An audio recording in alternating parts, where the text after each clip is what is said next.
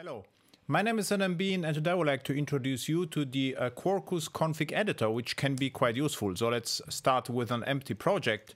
The group ID is airhacks and the artifact ID, let's call it config. Version doesn't matter, no extensions, and yes, I would like to have some code.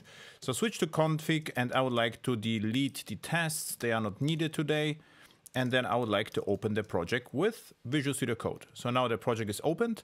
Now the project ships with empty application properties, and we would like to edit the application properties today. So, we have the greetings resource, which also ships as an example. And what I would like to do is to add a message and return the message here. And the message should be configurable. So that's the entire idea.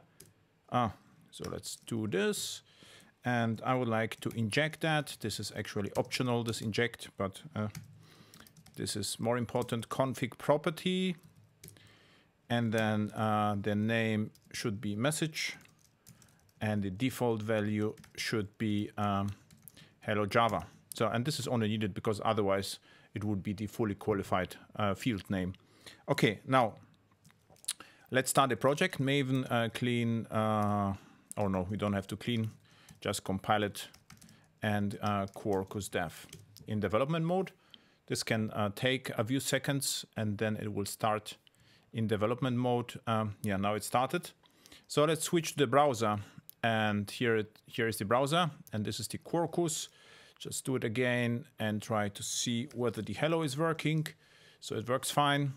So now we have here the dev UI. So this is qdev. And the configuration editor ships already with Quarkus. So let's go here. And what I would like to do is to edit the file. So I can actually say message equals, and then say hello Java, and save it. So now it's saved. So if I hello Java, so do hello Quarkus, a difference. Save it and try it again. So hello Quarkus seems to work. The interesting part is it actually appears here in the configuration file. So this is bidirectional configuration story. So now more useful is if I switch to back to the editor and say go to the form, and let's say I forgot how to set up the port. So what I can do, I can just search, for instance, for 8080, and this is here Quarkus HTTP port, and I can say, okay, now I'd like to switch to 8282 and save it.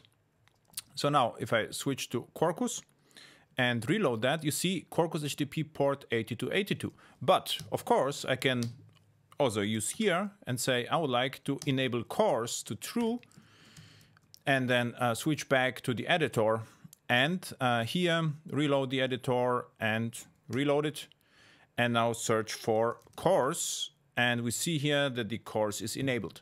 So it's actually interesting that the editor shipping with Quarkus in the dev environment is a bidirectional editor, so we can keep editing in Visual Studio Code or in browser. So thank you for watching, and see you at upcoming conferences, workshops, airhacks live, or even in projects. So thank you and bye.